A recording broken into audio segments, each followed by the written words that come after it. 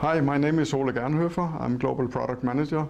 Today I will show you how easy it is to set up our VLT AutomationDrive FC 302 with integrated motion controller for positioning applications.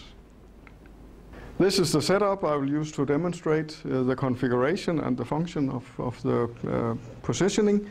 Starting at the bottom here of the panel, we have a permanent magnet motor with an encoder integrated, but I have disconnected the encoder for this demonstration because we are running sensorless control. On the output of the motor we have a gearbox, 5:1. On the output of the gearbox there's a tooth wheel with 19 teeth driving a tooth belt or a timing belt, which will create a linear movement out of the rotating motor. To drive the motor we have our automation drive and with some IOs connected to control it. First step is to set up the drive for basic positioning using the local control panel to control the drive. I have prepared the drive by setting up all motor data and optimized the drive for the motor. Everything else is at is default settings. So first I'll go into the main menu, select Group 1, Load and Motor, then General Settings. And the first parameter here configures the way the motor is controlled. Default is speed control. I will select Positioning, press OK. So now we are in positioning mode. I will go two steps back and then go into Group 4, Limits and Warnings, because as default the motor is only allowed to rotate clockwise. For this application we need to operate in both directions, so I just need to select both directions, which will allow me to run the motor in both directions. So now we are basically ready to do positioning. Right now it's in stop mode.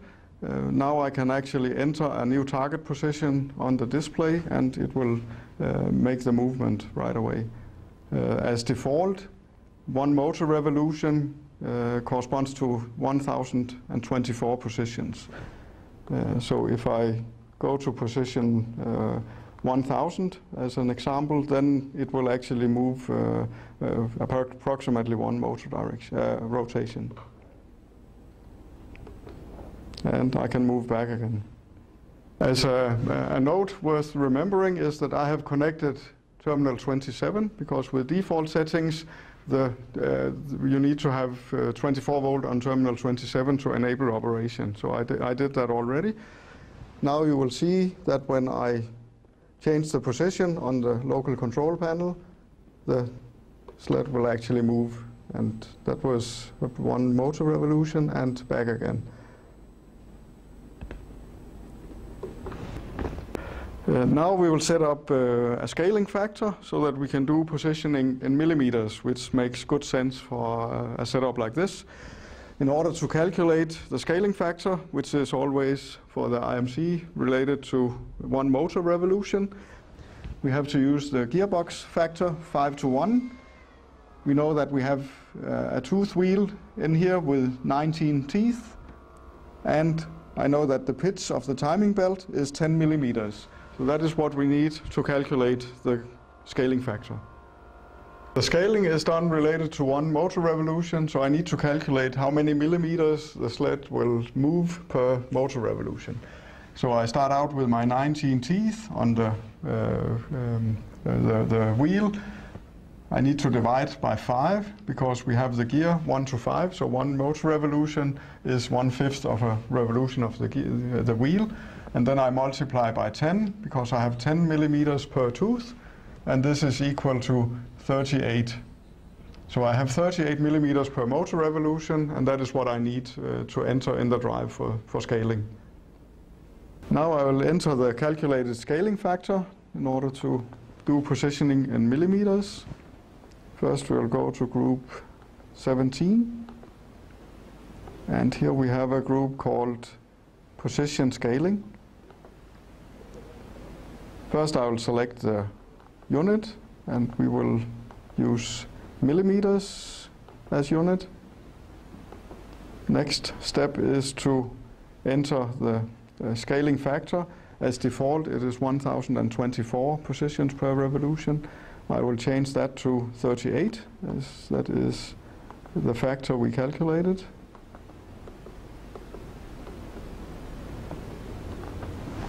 So now we have our scaling in place, and positioning can be done in millimeters. I have now marked position 0 here and then 100 millimeters. I will first go to 0 and then 100 millimeters on the display here, and I can go back to 0 and I will move away, and then we can check with a tape measure if we really have 100 millimeters. And that is spot on, so our scaling is correct. Next step is to do homing. Because it is sensorless control without any encoder, we have to do homing after power up. First, I will activate the start signal to have the motor magnetized. That will keep the position. I will use a home sensor for doing homing, which is this one, connected to terminal 33 on the drive. In addition, I've connected a switch to terminal 19, which I will configure as a start homing. The inputs are configured in group 5. So I'll select digital inputs. The first one is terminal 18, which is already configured as a start signal, which we did already. Terminal 19 must be my start home.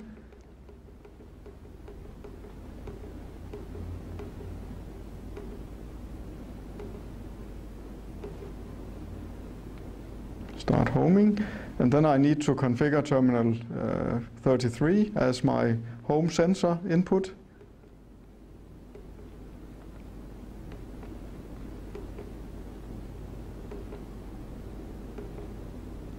And I select home sensor inverse because this input or sensor is a normally closed contact. Next step is to select the home function. There are several home functions to select between. We need to select the one using the home sensor. So I go to group 17 and select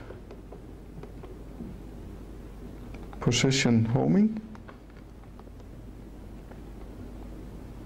Right now, home function is no homing.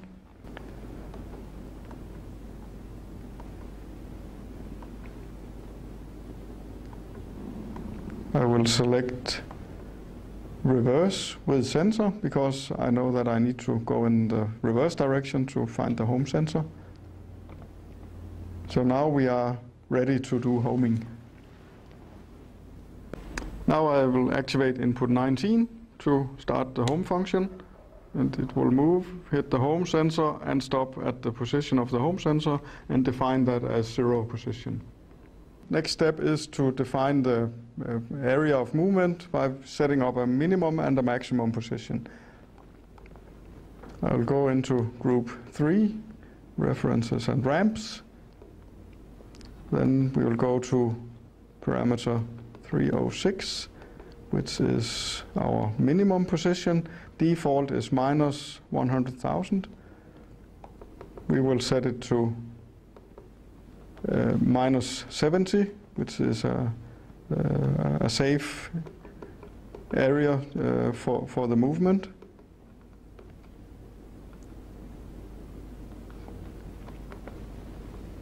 Then we will go to maximum position, which is set to plus 100,000. We will set that to 150 millimeters.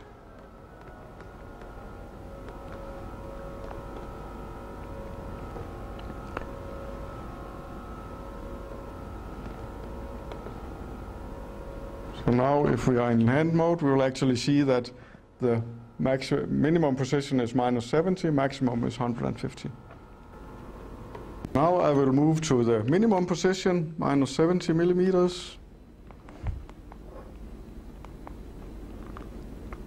like that. That is now physically our minimum position, and we can move up to maximum, which is 150 millimeters. So that is our range of motion. Now I'll set up the drive for positioning to between fixed positions controlled by digital inputs. First, again, we need to go to group 5 to configure the inputs. Digital inputs is what we use. So we have our start signal, we have start homing, so I'll use the next one, terminal 27. I'll configure that to be enable reference.